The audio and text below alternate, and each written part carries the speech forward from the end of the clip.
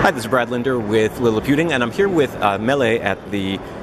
Consumer Electronics Show in Las Vegas, and we're looking at some of their tiny computers. These are all basically desktop computers, and most of what we're looking at down here are machines that were released in probably about the second half of 2016 or so, but they're also talking about the new models that are going to be available starting in 2017, including a couple of really interesting fanless mini PCs. So what we're going to see are PC sticks that are very similar in size and shape to these models, but while these have Intel Atom Cherry Trail processors, we'll start to see in the first quarter of 2017 models with Intel Apollo Lake chips, and that'll be probably the Celeron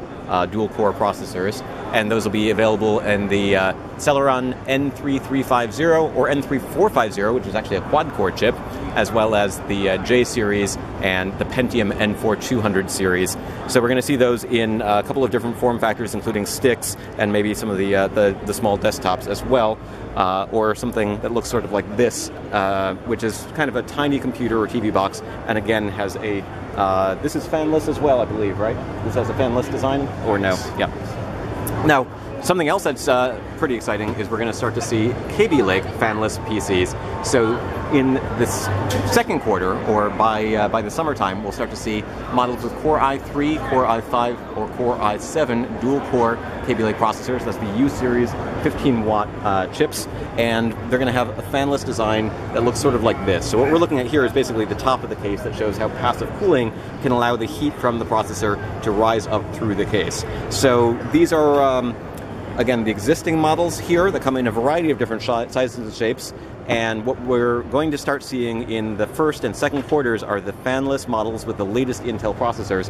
both the low-power Celeron Apollo Lake and Pentium Apollo Lake chips, and the Kaby Lake Core i3